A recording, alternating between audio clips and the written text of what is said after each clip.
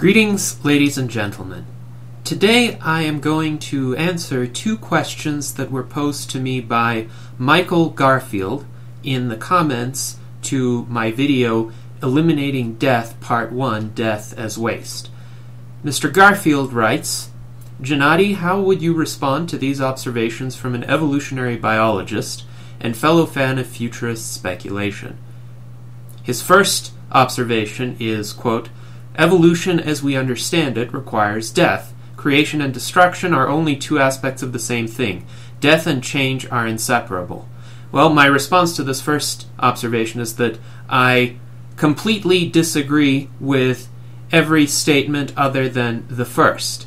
And with regard to the first statement, evolution as it has occurred through natural selection does involve death, in the sense that an individual organism doesn't evolve.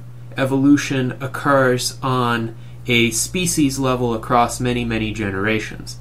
However, that does not imply in any way that evolution is somehow normatively desirable, something that should be advanced by us as individuals and seen as moral from the standpoint of us as individuals. In fact, evolution is one of the cruelest, most appallingly wasteful processes. An important fact is 99.9% of all species that have ever existed are now extinct. Furthermore, evolution offers no protections to the individual, no guarantees that an individual who is more meritorious, either in terms of any sorts of innate abilities or in terms of what that individual has actually accomplished in the world, is actually going to survive. That individual could trip on a rock, fall, and die, even if, under all other objective standards, that individual would have been fitter in an evolutionary sense. But morality, fundamentally, exists at a much higher level than evolution. It exists at the level of a rational, thinking, volitionally conscious individual being. Morality doesn't begin with rocks, it doesn't begin with plants, it doesn't begin with worms. It begins with creatures who can think in a moral sense, who can ask the question, what should I do? And realize that the answer to that question presupposes the continuation of that creature's life, because without the continuation of one's life, one cannot keep answering that question, what should I do? I have a two-part video series on this called Life as the Origin and Basis of Morality, which I recommend that everyone, including Mr. Garfield, watch. But morality starts with the individual. Evolution is a phenomenon that occurs within species and across species as new species are formed through natural selection over many, many generations. There's nothing inherently progressive about evolution, though. Indeed, there have been many periods throughout the history of the Earth where more advanced species, think of the dinosaurs, have been wiped out by some cataclysm, and for a long time thereafter, less advanced species were the ones that were most prevalent, and eventually we emerged, but there was nothing written in any sort of cosmic law saying that all evolution had to culminate with us, and that we, at present, just because we came about through the process of evolution, have to perpetuate that very same process in that very same way. Once human beings arrived on the scene, with their ability to reason, with their ability to think from a moral point of view, with their ability to respect every individual and not just see an individual as some sort of disposable tool for some vaguely defined greater good, we had the power, and we should use that power to change the prevailing rules by which life operates. We have already done that with many species. Some of them have benefited quite considerably from that. think of domestic dogs and cats and the tremendously better and longer lives that they lead because humans take care of them. But it has been the same with us. We, by utilizing technology, by utilizing reason, by utilizing science, and that includes not only the natural sciences, but also the sciences of man, what Ludwig von Mises, the great economist, would have called the sciences of human action. We have been able to create a better world, where we live about 5 times longer on average now than our Paleolithic ancestors have, and where we have the potential to live even longer, not only through biomedical interventions, but also through technologies that reduce the risk of physical accidents, that reduce social strife, including warfare and political oppression, and that enable us to treat one another more civilly and engage in more productive interactions than our ancestors have done. All of these are departures from biological evolution. Indeed, we are taking on the role of guiding evolution, as we have been for millennia.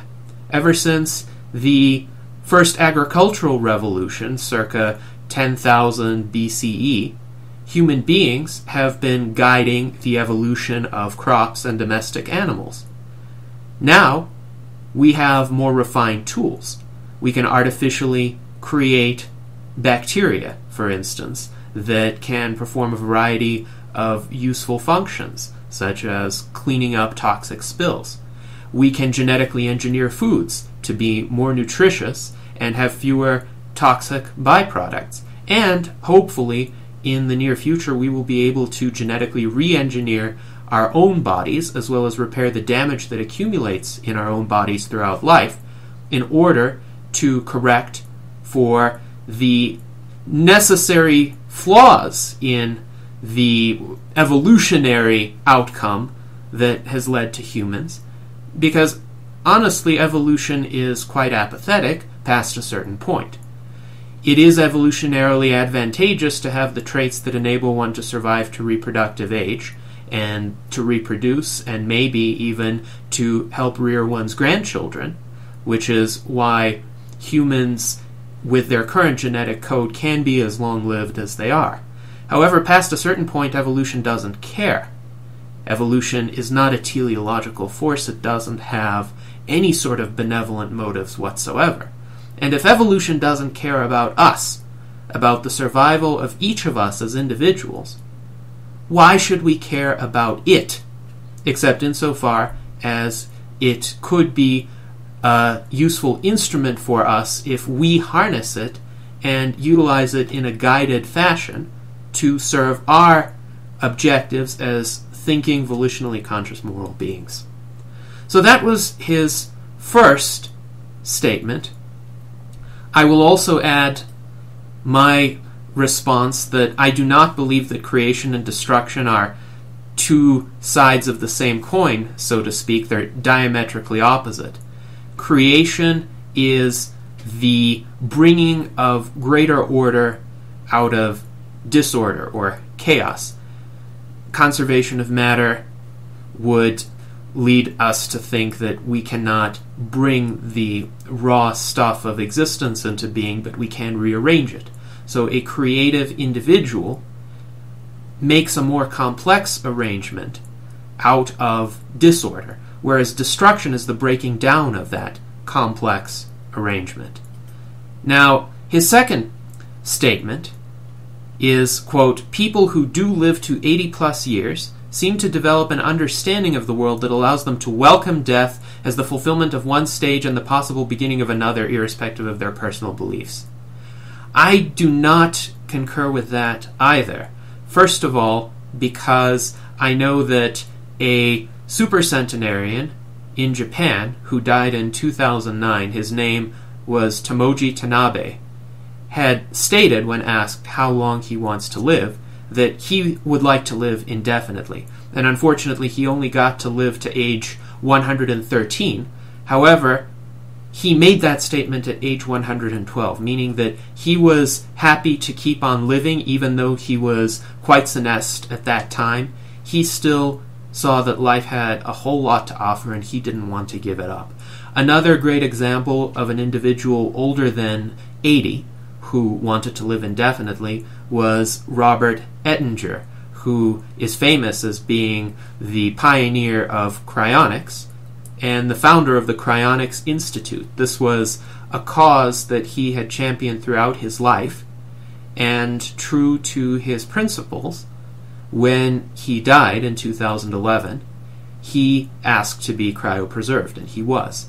So, hopefully, if his premises are correct, and if the procedure that preserved him would also have preserved his I-ness, or as some would call it, his subjective continuity after he is reanimated at some hypothetical future time, hopefully he will have the fulfillment of his wish and will live on in the future.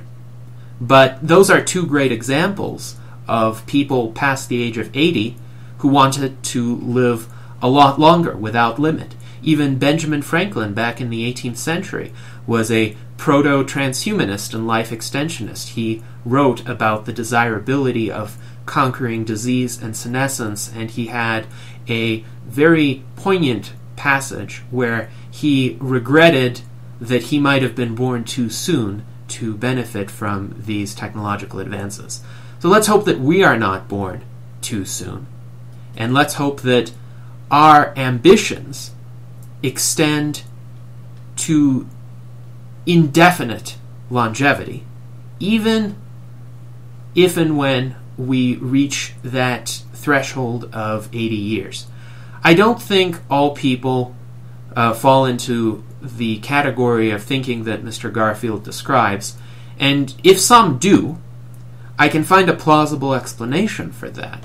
It is that these individuals may have experienced severe health problems.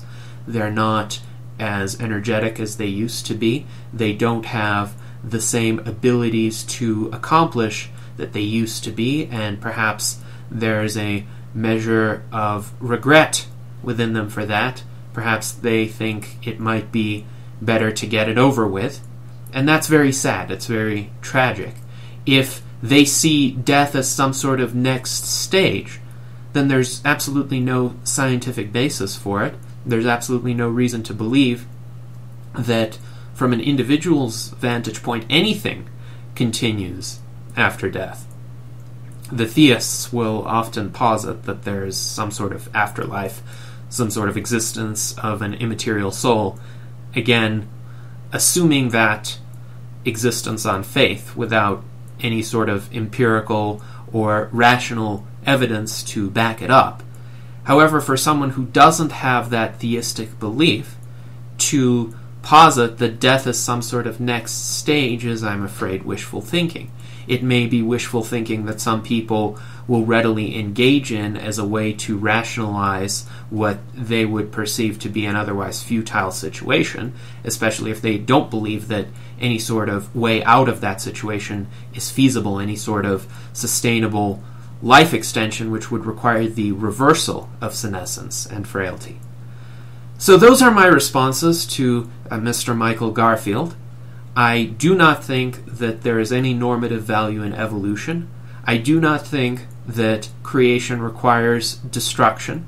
And I do not think that people older than the age of 80 will necessarily show a resigned acceptance of death or an eager acceptance of death or a philosophical, calm acceptance of death. None of that is necessary.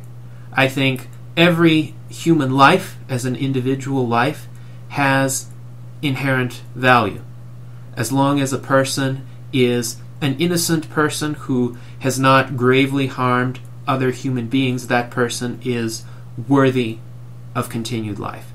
And hopefully the advent of improved medical technologies will enable more and more people of every age group to fulfill that ambition. Thank you very much.